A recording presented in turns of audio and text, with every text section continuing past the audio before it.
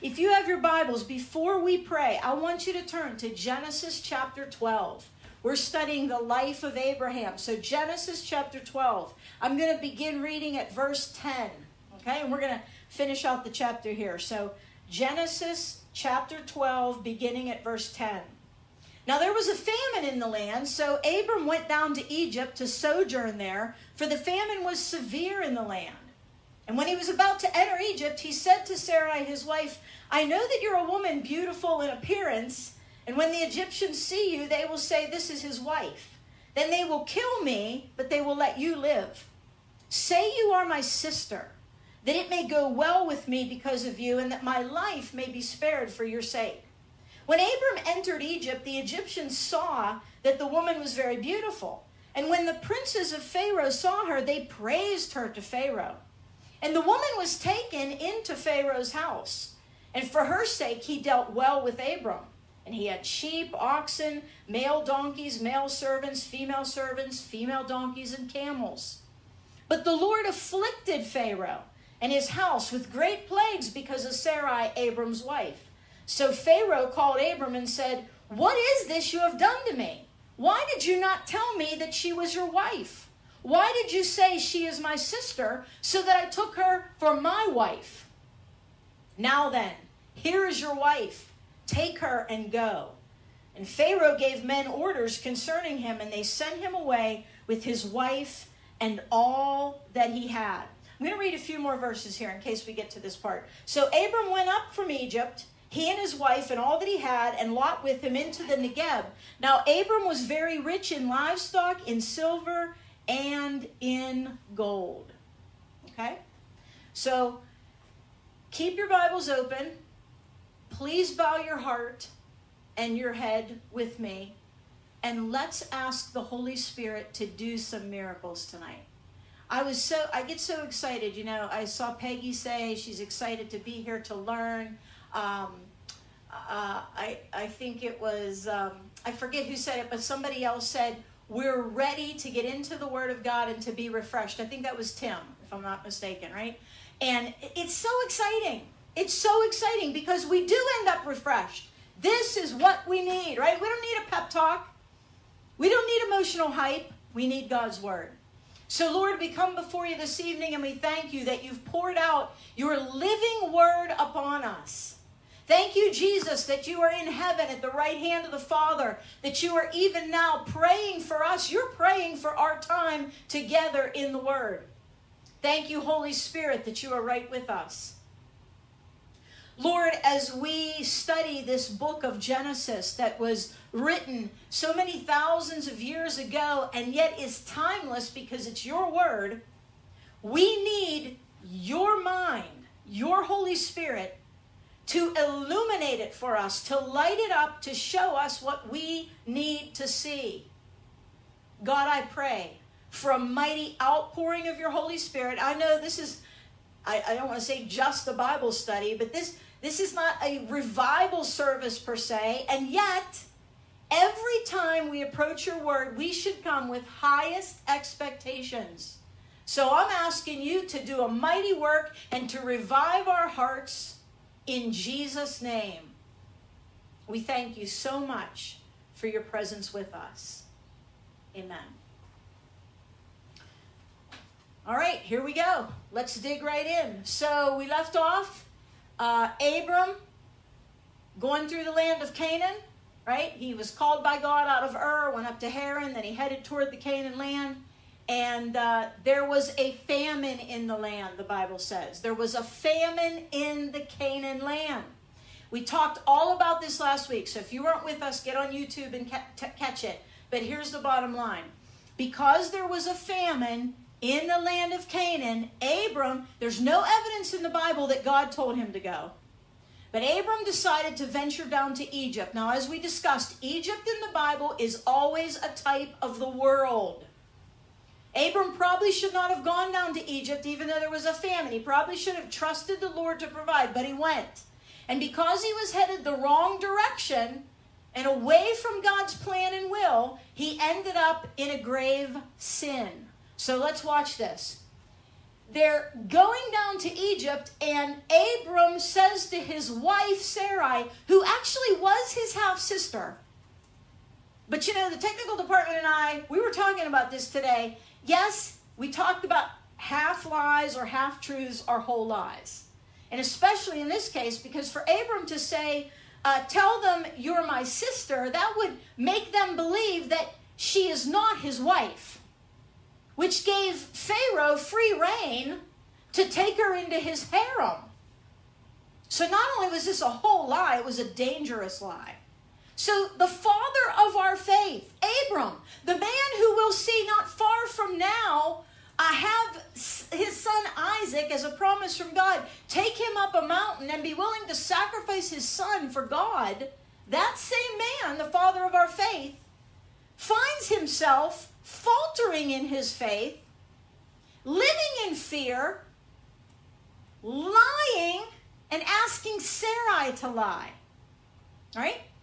Say you are my sister, that it may go well with me because of you, and that my life may be spared for your sake. How many of you out there, though, you are wonderful people of God? You're wonderful Christians, wonderful people. How many of you would call yourself a person of faith? I would. Okay? And so, all of us people of faith, we're perfect, right?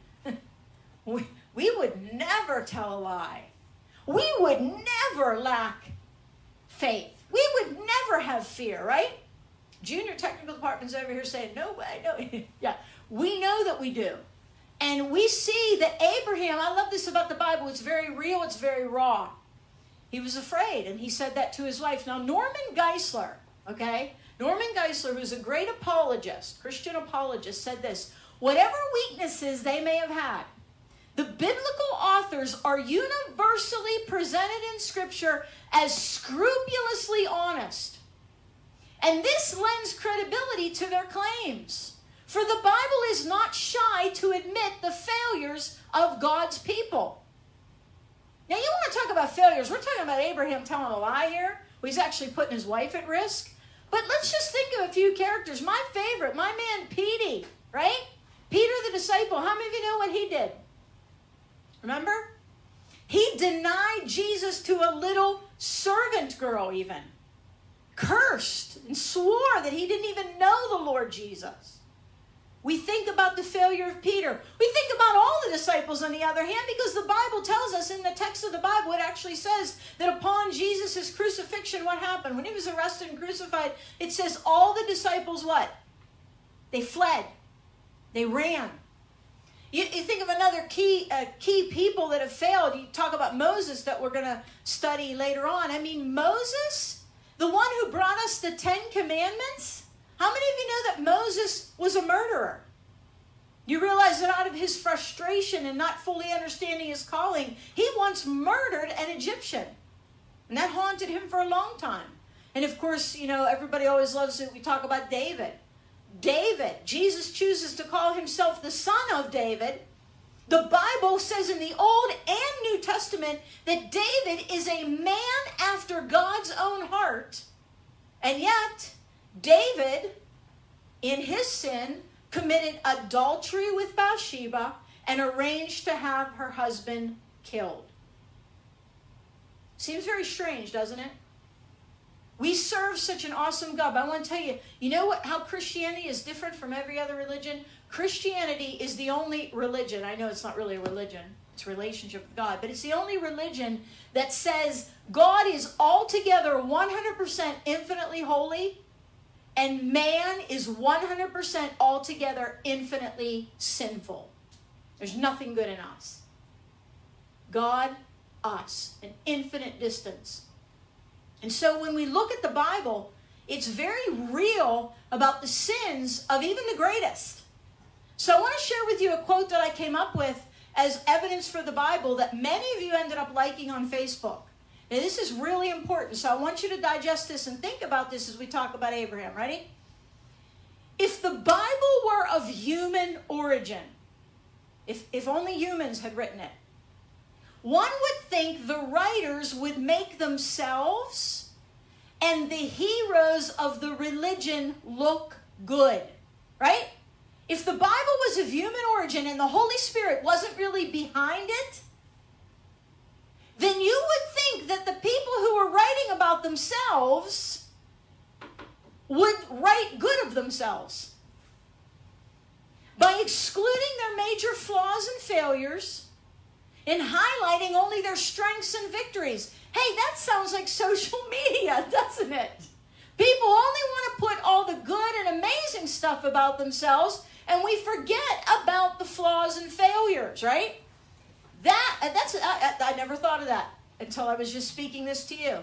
That's how we know the Bible is not of human origin, right? Because that's what people do.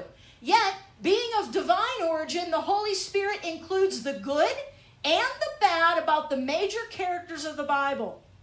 God shows us the truth of human nature and the need for a Savior. Why? Because the purpose of the Bible is not to falsely make humans look good, but to drive inherently sinful humans to Jesus Christ, the Savior, who takes away our sin and prepares us for the only perfect place, which is heaven, right? God didn't write this book to make us feel good about ourselves in and of ourselves. He wrote this book to make us know our need of a Savior and to make us know of the availability of the Savior to drive us to Him. And so one of the greatest evidences, other than fulfilled Scripture, the eternal unity of the Bible, the archaeological evidence, is just the fact that the Bible is so brutally honest. It shows that it is God, it is the Holy Spirit behind the Bible who is telling the writers what to write. Because in their own humanness, they want to exalt themselves, but the Holy Spirit in them is driving them to exalt Jesus Christ. Can I get an amen on that? And let that be our guiding principle on social media or out having conversations with people, that we should not be exalting ourselves, but exalting the Savior. Right? Okay, so Abram says to his wife, say you are my sister. So not only is Abram lying, but what is he doing? He, as the spiritual head of his house, which a man is supposed to be, is now asking his wife to sin. Wow. John Phillips, I remember I shared this with you last week. I love what he said. What a selfish, despicable request. It's a wonder Sarai ever spoke to him again. There is no knowing how low a saint will sink once he gets out of touch with his God. Because in doing this, Abram was asking her to lie, but that wasn't the worst of it. Abram knew that he was wanting to be known as her sister rather than her husband, so that they wouldn't want to kill him. But in doing so, Pharaoh would be able to take Sarai into his harem. So Abram's not only asking her to lie, he's putting her in jeopardy, sending her possibly to Pharaoh's home to have sexual relationship with Pharaoh and become one of his wives. Think about that. Abraham. He said, do this that my life may be spared for your sake. Isn't that interesting how he couches it in her good? I wrote, notice how Abram couches his sin and the sin he's asking Sarai to commit in the veneer of being for Sarah's good. Even though sin is never in the best interest of anyone, right? When you are sinning, it is never in the best interest of anyone. Verses 14 and 15. When Abram entered Egypt, the Egyptians saw that the woman was very beautiful. And when the princes of Pharaoh saw her, they praised her to Pharaoh. And the woman was taken into Pharaoh's house. So, this is what I was just speaking to you about. Because of the lie, and again, he lied because he was afraid that the Egyptians would kill him to have his wife. Because if he's married to her, they got to get rid of him to have his wife. So he's lying out of what? Fear. He's down in Egypt out of fear. God called him to Canaan. He didn't stay in Canaan thinking, there's a famine. How's God going to provide for me? How many of you know that God can provide for you in famine? How many of you learned that God can provide for you during a pandemic? How many of you know that God can provide for you in sickness? Amen? God can provide. So this is all out of fear. And I'm going to tell you, my greatest besetting sin, the sin that I struggle the most with, is the sin of worry. I don't know how many, and that's a true confession. And I'm not proud of that at all. I struggle and confess that before the Lord, and I battle that. But I'm going to tell you something. Fear will take you a lot of places you don't want to go. So, yeah, I'm getting, I told you, I get the thumbs up from the technical department. Sometimes I get the hearts. And right now I'm getting the fist pump like this. I'm getting that from both sides of the technical department. I don't know what that means. Amen. That's amen. I'm sorry. Amen, sister. That's amen. Okay. John MacArthur, here's what he said. This statement is loaded with significance because it implies that Abram did nothing to prevent it. Abram had effectively allowed another man to take his wife. I can't even imagine this. I can't imagine what Sarah's thinking. With the intention of making her part of his harem, fear had driven Abram so far from being a man of faith that he had sold out his own wife. And I know many of you, like me, we can testify, we can think back to our past sins, and you can think of many, many types of sins that you commit. You not only sell out yourself, you sell out your testimony before the Lord, and you sell out tons of people around you. Because as the saying goes, no man or woman or child or teenager ever sins alone. You think you're alone. You think you've hidden it. You think it's not going to affect anybody else. It always does. All right? It always does. Verse 16, so for her sake, Pharaoh felt he dealt well with Abram. You see, Pharaoh was excited. He doesn't think that Sarai is Abram's wife. He thinks it's her sister. So he's like, oh, will you let me have your sister? Oh, sure I will, Abram says. So Pharaoh's like, oh, well, she's beautiful. Thank you. And he starts to treat Abram well. And so he had sheep, oxen, all kinds of animals, donkeys, servants, camels, right? In the New Living Translation, I like how it says it here. It's easier to understand. Then Pharaoh gave Abram many gifts because of her. Okay? Now, here's what I want to point out. When you first commit sin, do you always get your hand slapped? Does it always feel horrible when you sin? Sometimes in our conscience at first, but you can harden yourself to that. But what I'm saying is the actual act. I mean, okay, what sin should I choose? I hate to pick any sin in particular. Let's choose gluttony, okay? How many of you have ever been gluttonous? I think that was me today. I think I did that today. But anyway, when we commit, for example, the sin of gluttony, when we stuff into our physical self more than is necessary, we hurt the temple of God, all right? Does it feel horrible at the time that you're committing gluttony? No, but later on it will. And even months and years down the road it may. And I'm just using a simple one as an example to let you know. The Bible says in the book of Hebrews that the pleasures of sin they're there. They're temporary. Sin is pleasing for a while, for a season, right? So at first, things didn't go haywire when Abram committed this sin. As a matter of fact, as the devil would love it to be, Abram sinned and started feeling good about what he got as a result. How about that? How about that? The devil wants you to feel happy in your sin. Okay, let's watch this. Hebrews 11:25 in the King James Version. It says of Moses, he chose to leave Egypt even though he was higher up in Egypt and he knew he was a Hebrew. The Bible says he chose rather to suffer affliction with the people of God than to enjoy the what? Pleasures of sin for a season. Sin may feel good for a while. Have you ever felt good? When you sin, you do something? Yeah, for a while, you can feel good. Henry Morris, it often seems at first that a compromise, watch this, a compromise, that's the key word, maybe even not an outright rebellion, but a compromise between the methods of the world and God's will and promises works out very well. Following the criteria of the practical world system will often prove profitable because of the pragmatic nature of that system.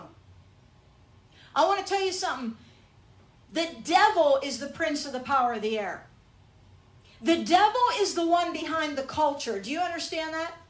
So, pop culture, all these, the collective celebrities of the world, and all the commercials you see on television, and all the eye candy you see at the stores you go to, and all of the lust of the flesh that you're tempted, you got to have the latest of this, the greatest of that. You got to follow the world system. You got to indulge your flesh, indulge everything that your mouth wants, everything that your body wants, everything that your eyes want to see. That whole system, you know where that comes from?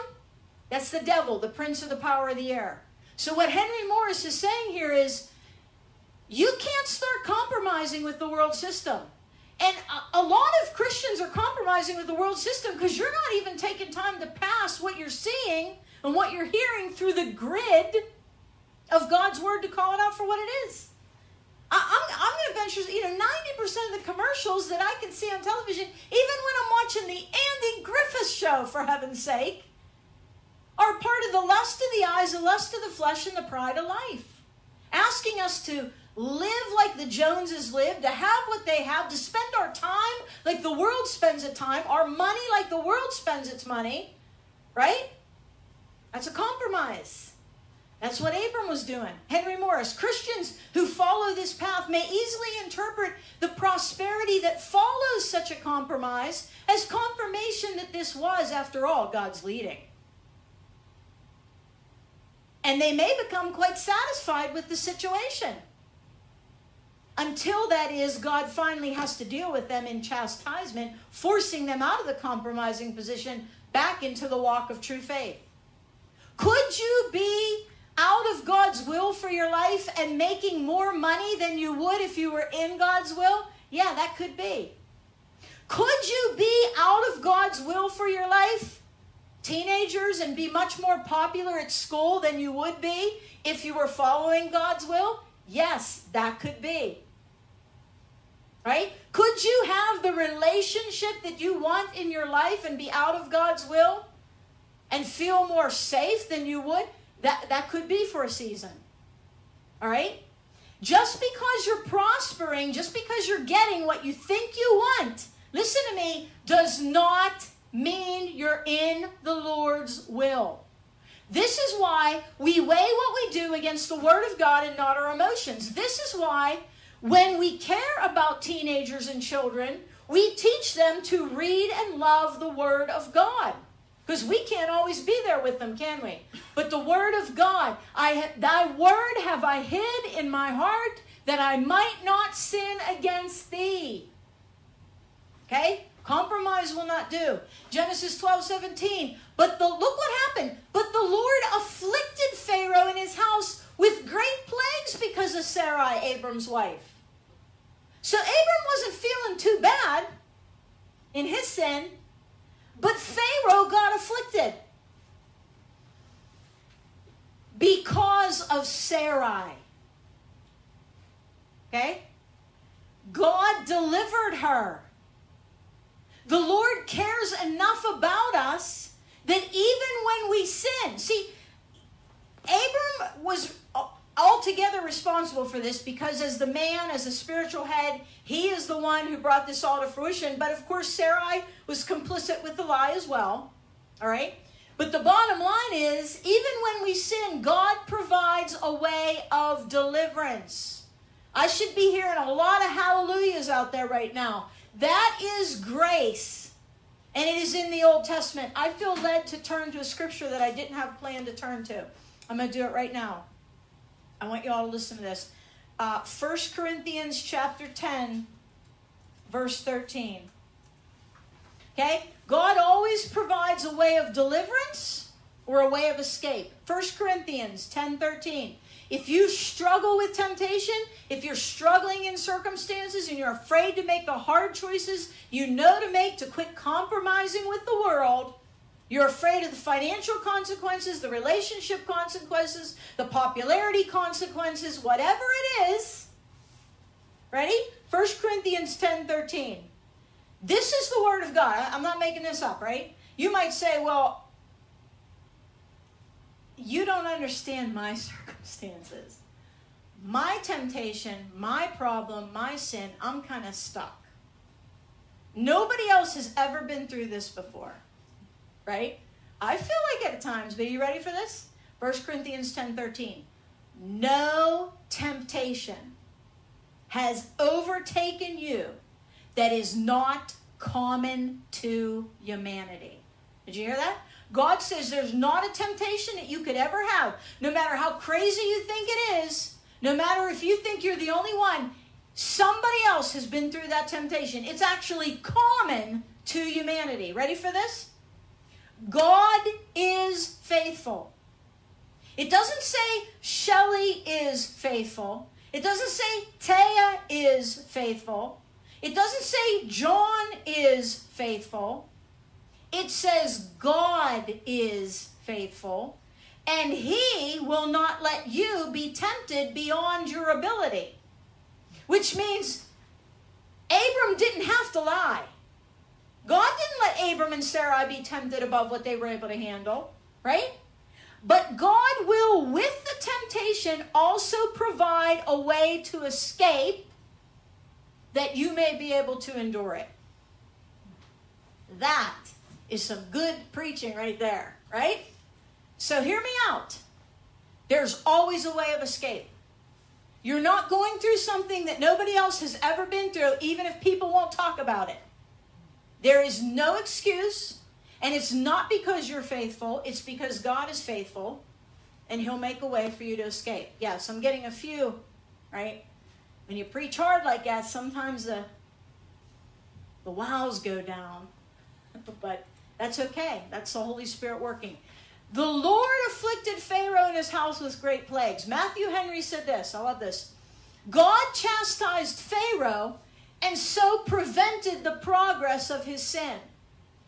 Note, those are happy chastisements or punishments that hinder us in a sinful way and effectually bring us to our duty, and particularly to the duty of restoring that which we have wrongfully taken and detained. So in layman's terms, what this is saying is, if you're in sin and God begins to discipline you and chastise you, you ought to consider yourself a very blessed person, because he is stopping you from going any further.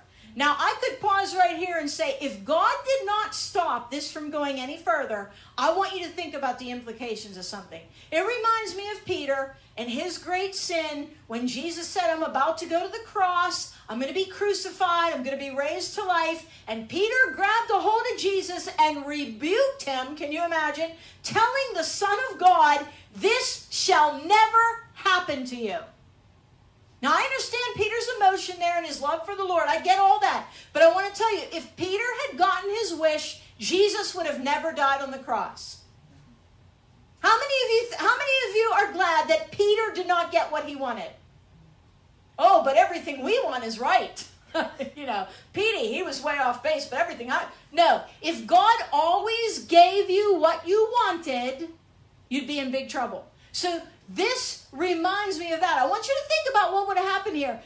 If this would have gone on and Pharaoh would have taken her as his wife, how would God have ever brought the Jewish nation into existence through the seed of Abraham?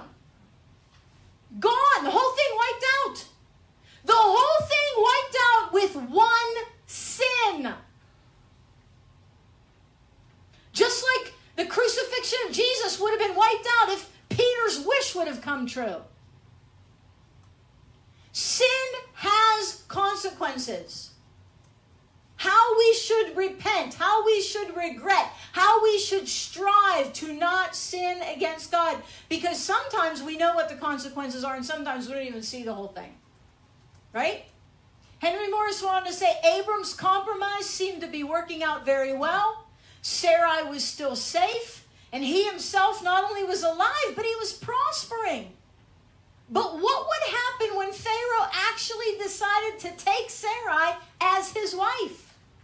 And as I just said, what would have happened is the whole promise of God to bless every nation through Abraham would have been, because the plan of God was for Abraham and Sarai. And if you remember, Abraham went on later, by lack of faith, to have sexual relationship with his servant, Hagar, and then they had the son Ishmael, and Ishmael and his progeny have been fighting with Isaac and his progeny since that day. Sin is always going to lead to problems. It had been God's intention to bring the promised seed into the world through Abram and Sarai. And this development would certainly prevent that from happening. But what could they do now? How many of you have ever been in that position? What can I do now? The mess is already too big. I've already gone too far. Here's a question. Have you ever gone so far that God cannot rescue you? The answer is no. You never have. God can rescue you. Tonight, the Holy Spirit wants to encourage. You may think, well, nobody on here would ever think me. I've been a Christian so long, I don't need to hear it. And inside you're thinking, I do need to hear this. Yes, okay, listen. You're never too far gone that God cannot rescue you. You may have been a Christian 60 years and you're caught in some addiction or sin or stronghold. God can rescue you, my friend. Amen. They themselves were helpless to change the situation. God was not helpless. God's never helpless. Job 42:2. If you don't know this scripture, please highlight it in your Bible. Please underline it in your Bible. The very first book, I've written 3 books, and the very first book that I ever wrote, Real Life, Real God, Real Hope. The first devotion in that book is called With a Single Breath. I'll never forget it. It's a devotion based on this scripture. That with a single breath of God, he can turn everything completely around and do miracles, right? Job 42:2. I know that you, God, can do all things, and that no purpose of yours can ever be thwarted. How many of you out there know that not even Hitler thwarted the plan of God? How many of you know that you in your sinfulness have not thwarted the plan of God? How many of you know that God's plan is bigger than your plan? Amen? Nothing can thwart the plan of God. God can do all things. So because of Sarai, Abram's life, Pharaoh gets hit with plagues. Now here's a point. How Pharaoh found out the reason for the plagues, we do not know. Perhaps God spoke to Pharaoh, or maybe Pharaoh spoke with Lot or one of Abram's servants and said, hey, this is going on. Do you have any idea why? Or maybe God just came to Pharaoh and told him. The narrative just doesn't explain it. If God were to put every conversation and every detail in this book, we would, is John. At the end of John's gospel, John says something to the effect of, Jesus did many other things when he walked the earth. And John said, if I were to record every one of them, there would be so many books they'd fill the whole world, right? So you can't put every detail, but somehow Pharaoh knew. So in verses 18 and 19, here's what happens now. Pharaoh called Abram. Now, I want you to imagine this. Wait a second. We're talking about Pharaoh, right? Godless, pagan ruler. Pharaoh called Abram. I know they didn't have phones back then. He's texting Abram, hey, get over here. I need to see you. He's calling Abram, okay? Pharaoh called Abram and said, what is this you've done to me? Just stop right there. The most godless and evil of the godless and evil calls God's man and says, what have you done to me? How pathetic is that? Pharaoh is going to help direct Abram? Yeah?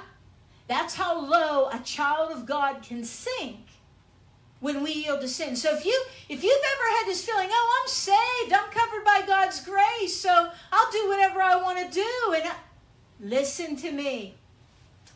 You may be saved, but you may do untold damage to the name of Jesus Christ. What have you done to me? Why did you not tell me that she was your wife? Pharaoh's calling on Abram on a lie. Why did you say, and he nails it, he knows exactly what Abram did here. Why did you twist the truth? Why did you say she is my sister? So that I took her for my wife. Now then, here is your wife, take her and go. Now the good news in all this is, because what I'm going to show you in a second here is the progression of things as to how a woman would become part of Pharaoh's harem. Pharaoh, most likely, I mean, we're not told this directly in the Bible, but it's implicated, that Pharaoh never did commit sexual sin with Sarai. She was put out of the situation before that part of this happened. But can you imagine the confrontation here? I took her for my wife. J. Vernon McGee, here's what he said. We know from the book of Esther, how many of you know about the book of Esther, Queen Esther, right? That in those days there was a period of preparation for a woman to become a wife of a ruler. You didn't just all of a sudden get married and there you are, right? There was preparation. You had to be doctored up. You had to be trained. Oh my goodness. Okay. And during that period of preparation, God plagued Pharaoh and his house with great plagues and let him know that he was not to take Sarai as his wife. So God stopped it in time. Who's thankful for that? So that Sarai wasn't defiled. What is this you've done to me? The godless man says. And I wrote in my notes, how incredible that a godless man had to call out the sin of a godly man. We got way too much of that going on today. On a small scale and on a large scale. We got way too much of the media and many people who have nothing to do with God, don't care about God at all, are having to report on and call out the sins of the godly. We are going to sin. None of us is perfect. We all are going to sin.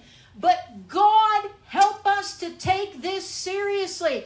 God help us to battle sin and to understand the consequences. Yes, you may still go to heaven, but you can lose a ton of reward. You can lose a ton of influence in this world. You can lose your testimony. It's rough. Serious business. John MacArthur said about this, Abram's lack of faith also placed Pharaoh and his household in jeopardy. It's a principle of sin that one man's sin will often endanger many other people. What's worse, Pharaoh had not done anything to threaten Abram. Indeed, he had been generous in giving Abram gifts. This is what kills me too. The Christian in this case did wrong to the non-Christian, and the non-Christian did well to the Christian.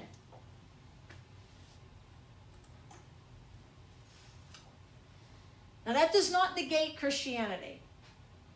Even in today's world, people often say, oh, I know non-Christians who are kinder than Christians are. Yeah, that's true.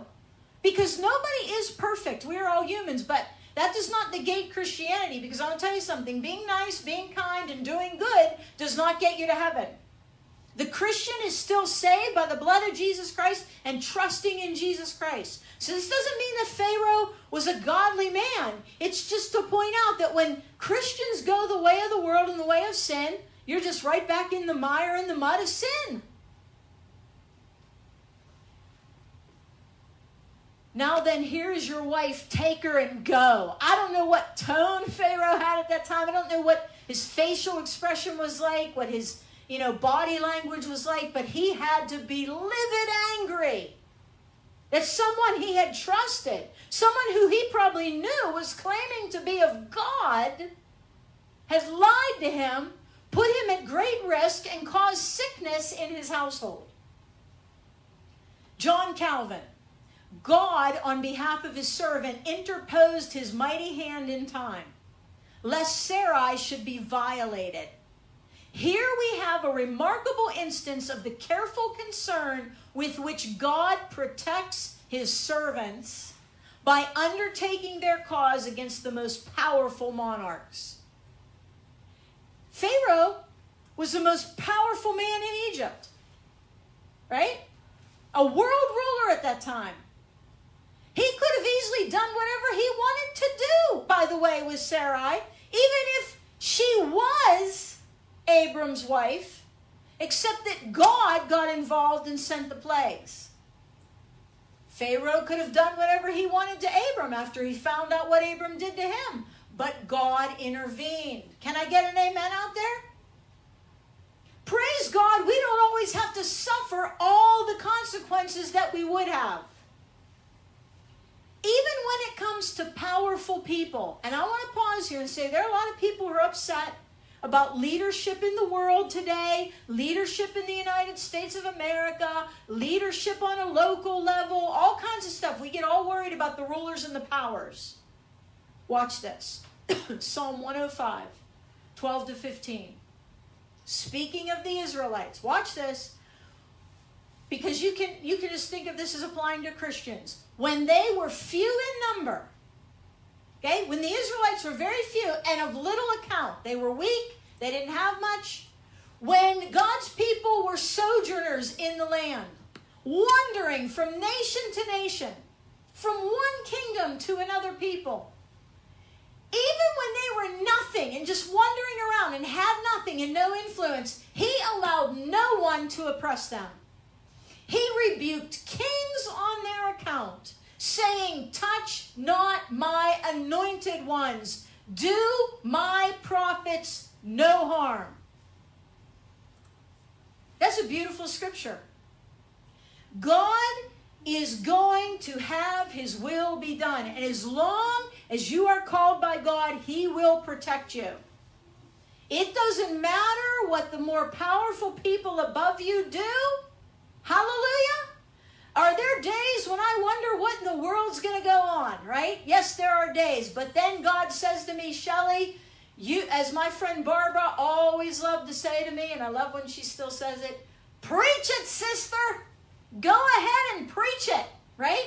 Because as long as God wants me to preach, I'll preach. Amen? And as long as God wants you to influence and do what you're doing, he will let you do it. And this is why I've never backed away. It's just my personal opinion on this. I've never backed away from social media platforms. I've never backed away from the darkness. I'm going into the darkness and pushing forth the light. Because if God's giving me his leading and his protection, and when he takes it away, then that door's closed, and then that's over, and that's God's will. Hallelujah. Praise God for what he's done. I praise God for what he's done with Hope and Passion Ministries and opening up these avenues to preach his word, to have more people here, young people, old people, people in between, right? Even if you have a favorite pet, your cat, your dog, you want them to be a Christian, have them listen, right?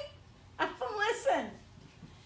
May we remember that we are covered, John Calvin said, by God's protection, in order that the violence of those who are more powerful may not oppress us.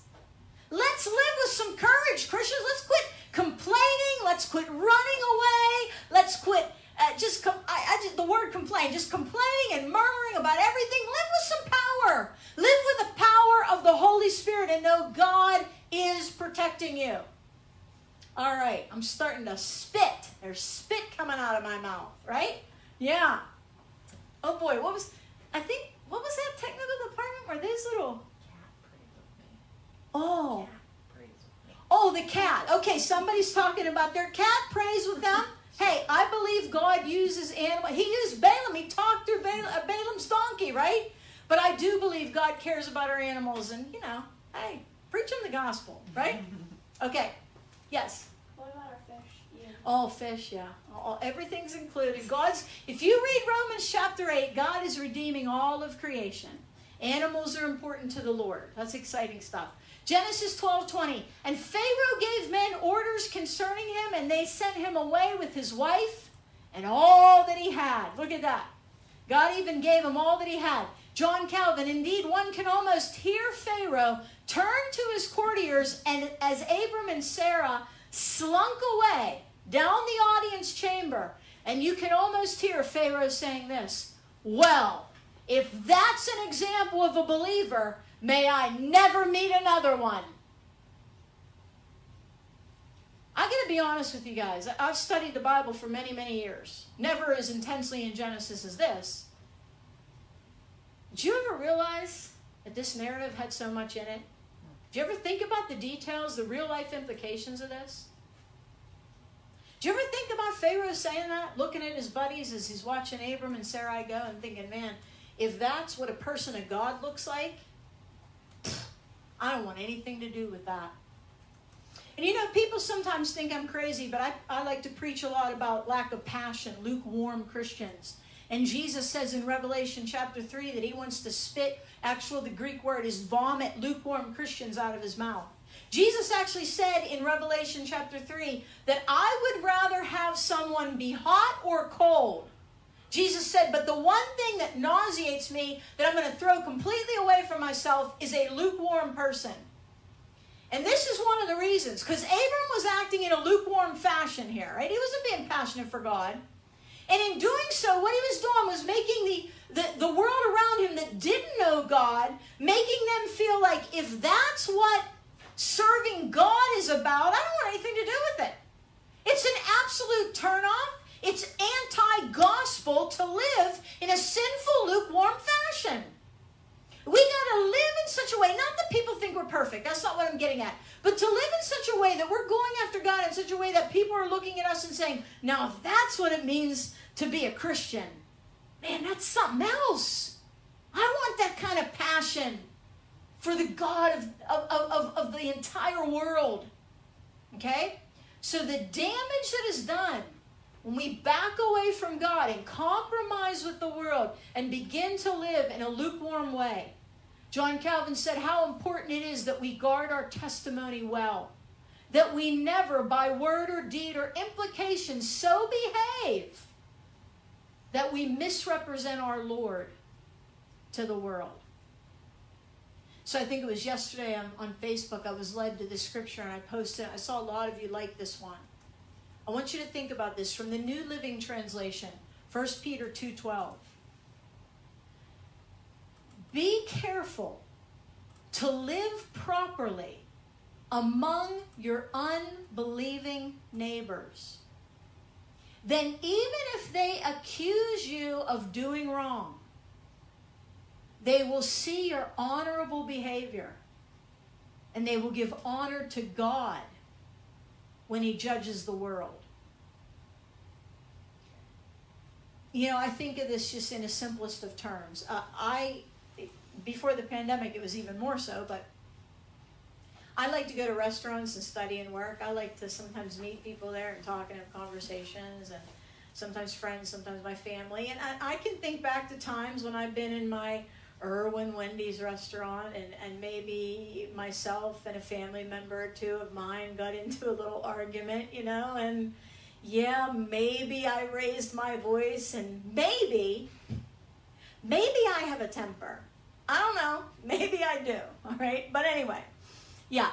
And so when I go back and I think about that and think of all the people that were there and how the conversation probably, I mean, if you talk to me for very long, I usually end up talking something about God, the Bible, you know, and then I'm mixing in anger and disrespect, and heaven forbid we're caught gossiping. And then you think about what the people who are paying attention are seeing and how I'm ruining God's name by what I'm doing as his representative. And my prayer always is, I love it, being caught red-handed doing the right thing. You know, I love being in a restaurant. Technical department and I finally got a chance to go actually have a single with cheese together, okay? And a Wendy's iced tea. And it was the most glorious time because she asked me a particular question, and her questions aren't that complicated. Just, Could you explain the history of the whole world as it parallels to how God took his people from Abraham to the millennial reign of Christ? All right, no big deal. So I got out a bunch of napkins at Wendy's. I said, do you have a pen? And I'm sitting there and, you know, I'm explaining to Bria. Well, and I didn't even know if my brain can handle it, if I could really trace world history that far from Abraham to the millennium. But somehow we did, you know. And we're sitting there talking, and I have my Bible out, and I'm scribbling on these napkins, and I mean, I don't know how many different kind of words are coming out, you know, the book of Daniel, the Revelation, millennial reign of Jesus Christ, salvation, God's people, the Jews, Israel, Jerusalem, you know, we're just, all these words, and there's people all around us. And when I'm talking about Jesus, listen, I kind of lose a sense of myself, but I'm telling you, I'm sure that there were people watching, seeing the Bible, hearing what we were saying. And I thought, this is the way I want to be caught. And then I was in the entrance to Kohl's, walking into Kohl's one evening, and I saw someone who used to come to the Bible study, and we kind of met in the foyer there. And the next thing you know, here's me, I'm going like this, and I'm talking about, that's why preachers need to preach the Word of God, word for word, because this is what, you know, and I'm going on, and someone that knows me comes walking through. And I think to myself, good. Catch me talking about Jesus. Let someone catch us with our Bibles open, acting like our hope is in the Word of God, acting like our excitement and our passion and our love is Jesus Christ our Savior. Amen? And when I put this up on Facebook, I think it was Kathy, my friend Kathy that lives Louisiana, right? Down south, okay? She said, this also applies to social media. This also applies to Facebook. Watch what you say. Watch what image you put out. Amen? Listen, I know time's up, but this has been, woo! How many of you have enjoyed this tonight?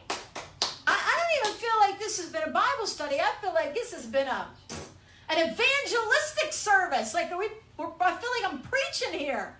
But I've had so much fun, and I thank you for listening. I want to pray for you. Do not tune out. I want to pray for you.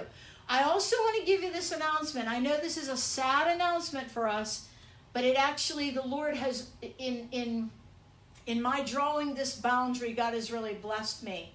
He gives me a season of a little bit of rest. I just want to tell you, when we ask you to give to Hope and Passion Ministries, you know, some of you saw I posted to Facebook today that I was at Panera studying and working on one of my upcoming Revelation messages, and I'll tell you, it was hard today. I was struggling.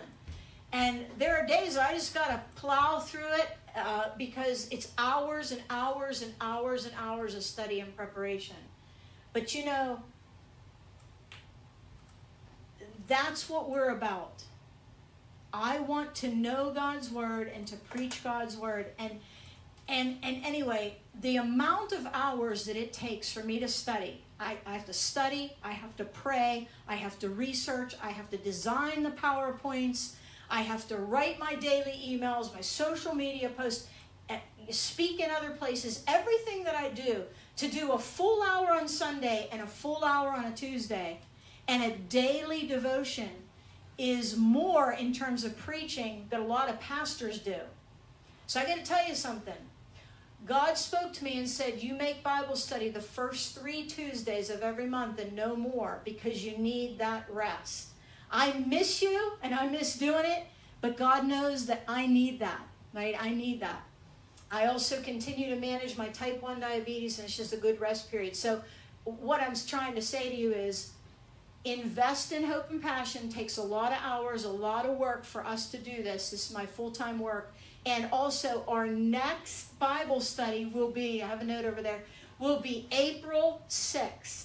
Okay, the next Tuesday Bible study will be the first Tuesday in April, April 6th. That'll be right after our communion service. So I pray that you'll join us. And I pray that you'll be joining us Sunday morning for the Revelation series. Here's the good news. If you get on my YouTube channel, the technical department, despite some snafus that they do sometimes, organized our YouTube channel into playlists. So you can click on the playlist tab, and it'll show you all the Revelation in a row, right? Or all the Genesis in a row. And thanks to an old high school friend of mine who suggested that. My friend Andy, haven't seen him since high school, and somehow he caught me preaching God's word and suggested that. And I do want to say great thank you. I know lots of you do, to my technical department. Bria is incredible, but she's not only the technical department. She is also the financial department, the donation, reception, processing department. She is the website designer and upkeeper. She is the YouTube and sermon downloader. She's everything else. Everything that I'm not doing, that's what she's doing. And the only thing I do is preach, okay, and study. So we're grateful for that. I want to pray for you, right? This has been a wild time tonight, but I think the Holy Spirit's done some awesome things. So, Lord, the seeds that you planted tonight, the things that you wanted to say, that you emphasized, I pray continue to settle in people's souls, and that those seeds would grow to fruition, that righteousness would grow, that testimony and witnessing for you would grow, that passion for you would grow, that lukewarmness and sinfulness would be diminished. And Father, we would be people who carry the light of Jesus Christ and make a difference for people's eternities. Thank you, Lord, for all you've done this evening. Bless everyone who has watched. And I thank you in Jesus' name. Amen. All right. See you Sunday morning at 10 a.m. and the next Bible study, April 6th. God bless you.